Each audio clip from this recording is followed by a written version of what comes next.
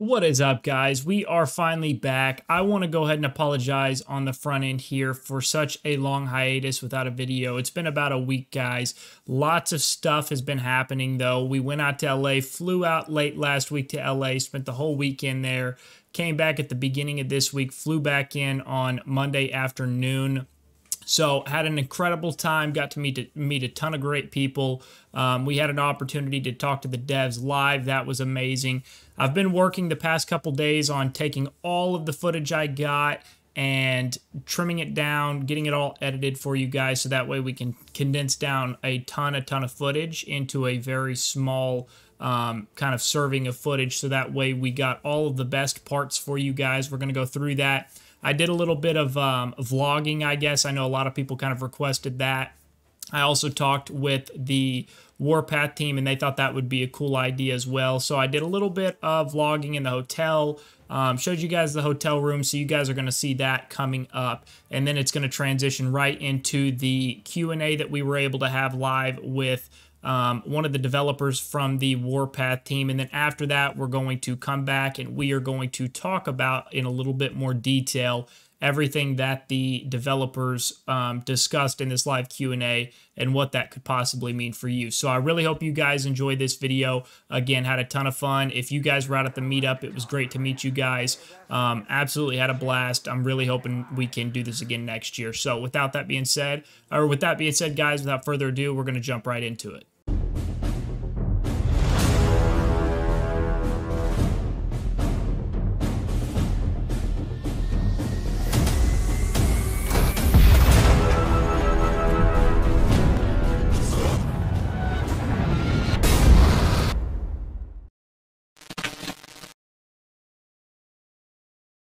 What's going on, guys? We are here in LA. We are at the Torrance Marriott in Redondo Beach. This is courtesy of Lilith. They helped hook me up with this room.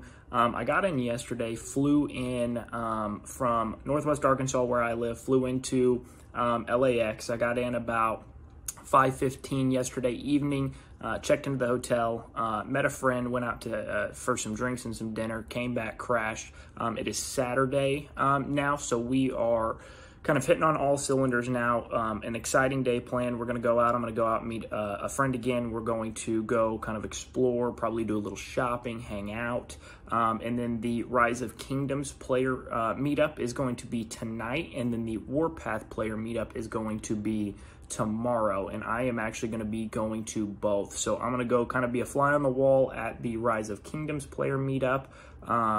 Thanks to Kevin for helping hook me up with that invitation. And then, of course, I will be at the Warpath player meetup tomorrow evening. My kind of plan for today, I'm going to go see the Hollywood sign. Probably going to go do a little shopping. Also going to a Pelicans game. It's the Pelicans versus the LA Clippers. So not a huge basketball guy, but I mean, we're in LA, right? So we got to do it. It's going to be a lot of fun. So I'm going to see if I can't spin you guys around here. Let's see if I can do this. I'm going to try to break this up into a couple different videos. I'll spin it around. I'll show you guys the room. Super sweet setup. Hotel's been amazing. Been Ubering everywhere. So far so good. Having a lot of fun. I'm going to flip this around and then kind of fuse these two different videos together, doing kind of a room walk around so you guys can see exactly what the room looks like. Please, in advance, excuse my messy bed. I did sleep really well last night, but have not had the bed made yet. So other than that, it's been really fun. So spin it around, give you guys a tour, and we'll keep going. All right, so this is the entrance of the hotel room. You guys can see, got some luggage there, got a full-length mirror there, got a nice bed, little artwork going on there on the wall. Got this cool, like, bench slash sofa kind of thing right there. Kind of just been hanging out there. Got a little, room service, got a little food stand there. Got a nice long desk here. I can get some work done. I've been able to do a little bit of work on my computer there, so that's been nice. Nice flat screen here on the TV. Single king bed, which has been fantastic. You guys can see I am on the 10th floor. I believe they're maybe 15th floor, 16, 17th floor, something like that. But I am on the 10th floor, so I'm pretty high up. You guys can see the amazing view here of the mountains. Got a pool down there. Got a nice little courtyard area there with some different games, things like that. So having a lot of fun out here, guys. This has been an absolutely amazing experience. Again, super, super thankful to Lilith for giving me this opportunity and helping make this trip possible. I'm really looking forward to both the Rise of Kingdoms as well as the Warpath player meetup. We've got, I think Kevin said we've got like 30 people coming in for the Warpath event, so super excited about that. 33 people, so should have quite a few there. Spin you guys around one more time, give you guys a view. So it should be a lot of fun, and we will keep you guys updated as we keep rolling through the weekend. Hello guys, I'm here from Shanghai. This is Shanghai office. Welcome over to the Warpath Community Gallery event. By chance, do you think that bases will get a buff sometime soon? Because at the moment, they die too quickly, for lack of a better way. Yeah, very good question. So, right now we can feel that for low power players, the base is kind of weak. Yeah, we're trying to introduce some events for you guys to upgrade your base, your wars faster, and we're making new officers. Actually, the one just released in version 7.1. It will increase the I think the damage resistance of your base. So it may make your base much stronger than before. Yeah. Before, other than that, I think what we want more to see is that you guys can fight outside of your base. So the units versus units war is much interesting than the units versus base war in our opinion. So. See any naval units in the foreseeable future? Oh, very good question. Yeah, so we already have the ground force and the air force in Warpath, and for our development team, we really want to make Navy also integrate into our game. I think our plan right now is to start to design the Navy gameplay in the second half of this year, and hopefully you guys can see it next year. So much like you're able to, I guess, reset units, would you be able to reset officers? Since there's like 15 officers that just got released, so I was just wondering. I don't know. At least for one, maybe one time. I don't know. It's complicated. That is true. It's a good. Yeah. Why the next? For one time. I'm afraid there is no. Yeah, I'm sorry. I'm not sure if you guys have played Rise of Kingdom, so we have a plan in second half of this year to introduce a event that will be like the Ark of Osiris event in Rise of Kingdom. So, and also in second half of this year, we will also release the first map of the Conquest event. So right now, I think the real problem is that the power gap between different alliances are too big. Yeah, so we don't have enough alliances to make very fair matchmaking to let you guys all enjoy the battle, the fight, right? So we're trying to work out some, I would say, a new system to better to make your Conquest experience much better. I think it's called the star level cap system. All right, guys, now that you have been able to see the Q&A with the Warpath developer, we are going to take a dive into every one of the things that was covered in that Q&A. Lots of great questions asked, and we've got some answers to those questions, and we're going to talk about them. And firstly, I kind of want to note that it was really cool to see the openness and the honesty and transparency from the development team to us as a community. They acknowledge some of the faults that are going on in the game right now. They addressed them. They kind of laid out a blueprint on what some of the things they are going to be implementing and things that they are going to be changing in future updates that are going to help solve some of these problems that really it seems like a large majority of the community has concerns with. So I really appreciated that. The honesty, the transparency went a long way. And so that was just really, really cool to see.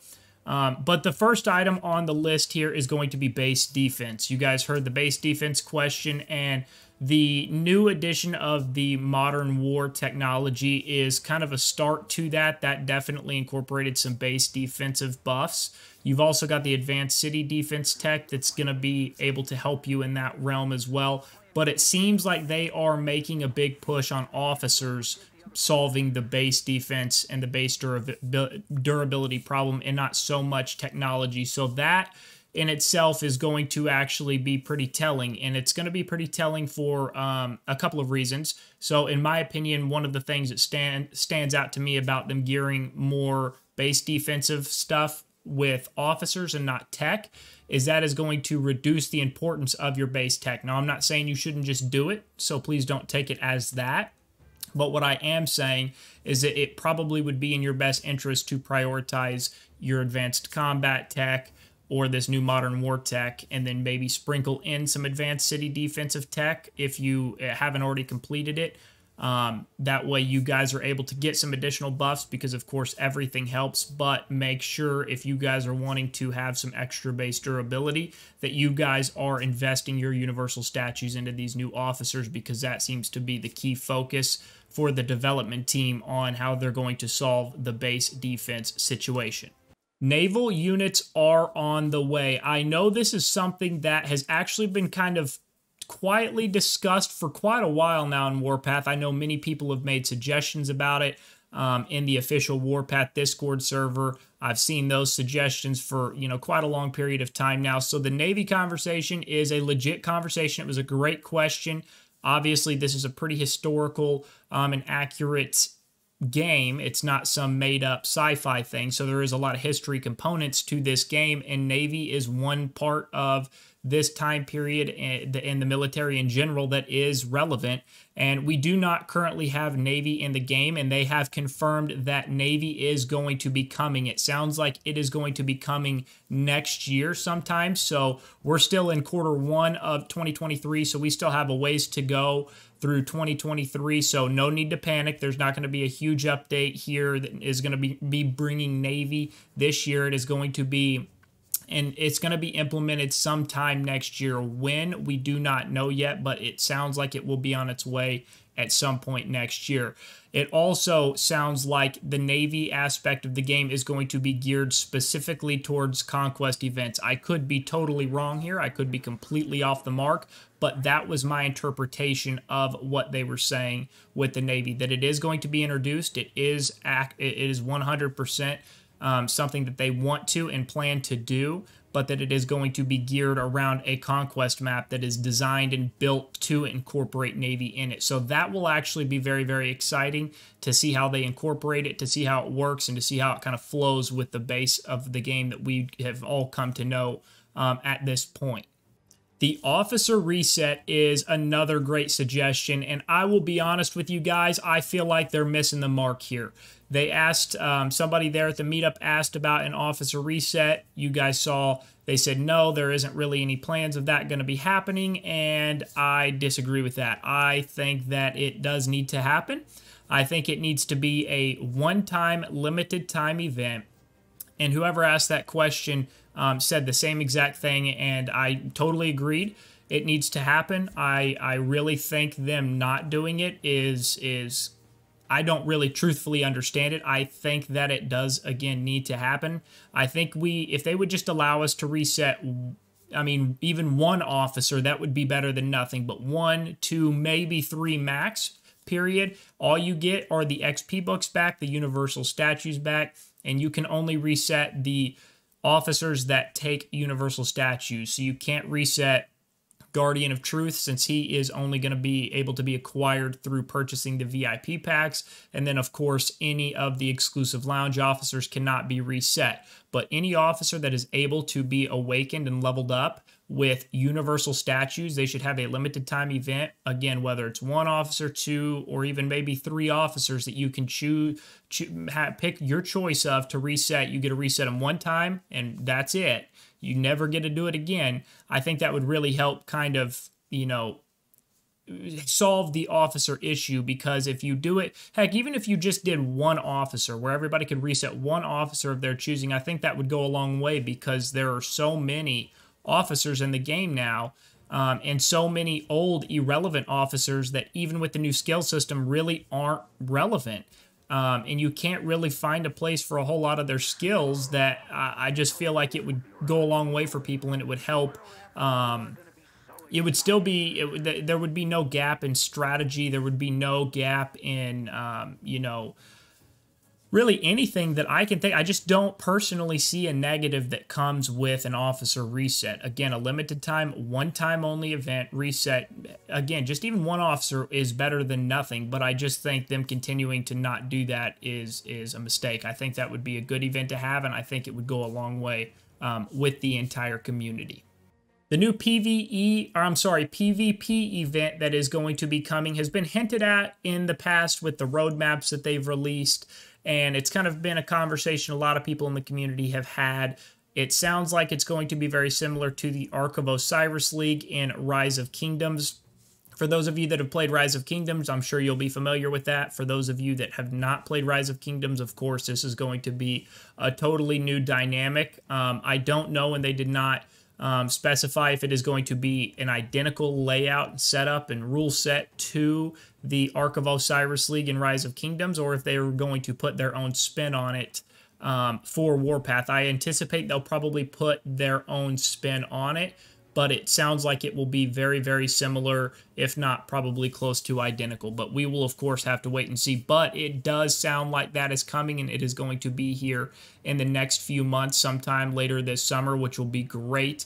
I know that'll be very exciting for a lot of players across the community, because right now, after level 3 cities are open and everybody in a server is pretty much established, all you really have right now are level 4 Conquest events, which, don't get me wrong, are extremely fun, but there's nothing in between the two. It's you're either in an event or you're not, and when you're not, most servers are at peace and whatever, and you just kind of sit there and farm. So this will be another good aspect and dynamic to the game that will hopefully make the game more fun, more engaging, more enjoyable for players in between these Conquest events.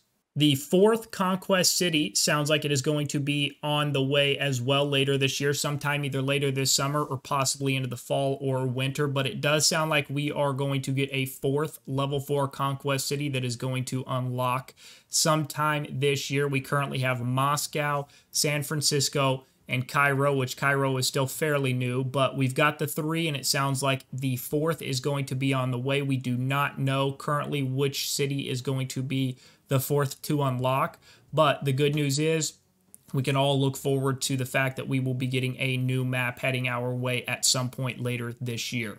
The final big takeaway from the live Q&A at the player meetup in Los Angeles is going to be the new matchmaking and the new star unit cap, guys. This is going to be a really, really positive thing, I think.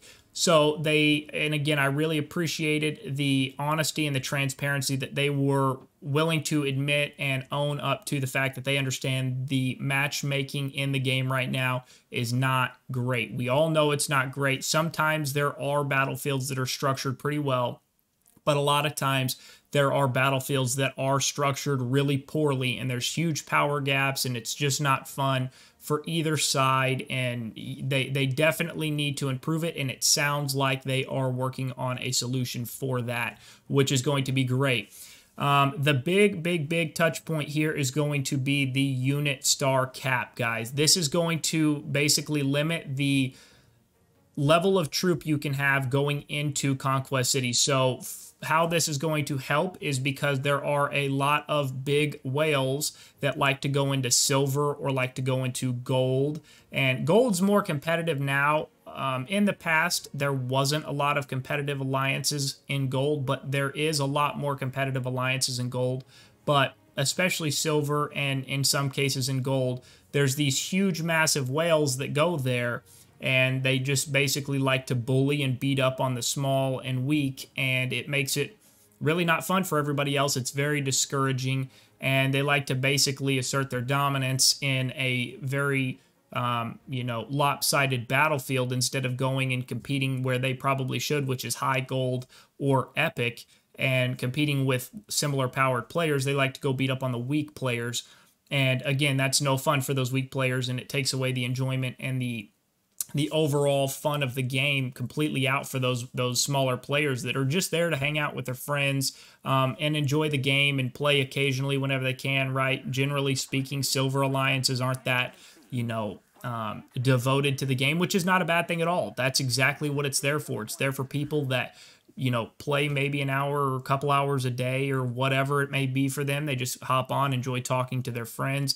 fighting a little bit, and then going to do whatever else they need to do with their time. And so when you can't do that because you've got a 300 million power base and silver bearing down on you, that's very boring for them. And it's really not necessary. And so they are fixing it. So even if you're a 300 million base, if you're in silver, the highest unit level you're going to be able to get is going to be like an 8.1. Now that's not confirmed. There's not like a confirmation on what cap or what star level cap is going to be at what tier of battleground. But I'm just using that as an example. So if you're in silver, the cap may be an 8.1 unit. So it doesn't matter if you can make a 9.2, you're not going to be able to use anything over an 8.1. And then if you're in gold, it may be like a 9.1. He kind of mentioned that. It may not be a 9.1, it may be a 9-star. But 9.1 is probably fair. It's probably middle of the road. And then, of course, at the epic level, it's still, use whatever you want or whatever you have. And, good luck kind of thing, which is how it should be. If you want to be the best, you've got to compete with the best, and you've got to go out there and make the most of it. And I think that's exactly how it should be. So I'm really looking forward to that star level unit cap. I think that should make the game more enjoyable at every tier of battleground that you're going to be a part of. Again, whether silver, gold, or epic, I think it'll smooth it out a lot. And so if those stronger players that are going to bully weaker players don't like the idea of not being able to use their 9.2 units, well, guess what? Now you can go play in gold, or you can go play in epic. Those are your options. You can either get on a level playing field, or you can just not play, period. So I think that's going to be really good for the community as a whole, guys. So with that being said, we're going to go ahead and round this video up. I don't want to take up too much of your guys' time, but this LA meetup was absolutely incredible. I would like to thank the entire Warpath team for not only inviting me out, but for hosting the event in general. They did an amazing job. It was a beautiful venue that we were able to have this event at. They gave away tons of amazing prizes.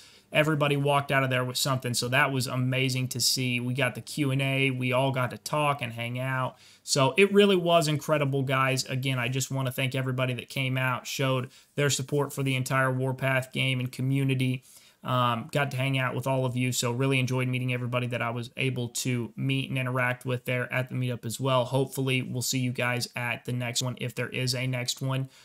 So I'm pretty hopeful of that, because this one did go really, really well. So, and Kevin was kind of the head of the whole Warpath meetup. He was there helping the Rise of Kingdoms team, and then Kevin and his team were there also kind of heading up the Warpath meetup. So Kevin did an amazing job. Shout out to you, Kevin. Again, great to meet everybody. I hope you guys enjoyed this video. I hope you guys are looking forward to some of the upcoming updates and changes and improvements to the game. Let me know what you guys think overall about these points that were talked about here. Let me know if you agree, disagree, give me your thoughts and opinions as well. And then, as always, guys, if you want to discuss anything else, the link to our community Discord is going to be in the description of the video below. If you do have access to Discord, click the link. You'll jump right into the server. Absolutely, everybody is welcome. We would love to have you come be a part of that with us. And with that being said, guys, I appreciate it, and we'll catch you guys on the next one.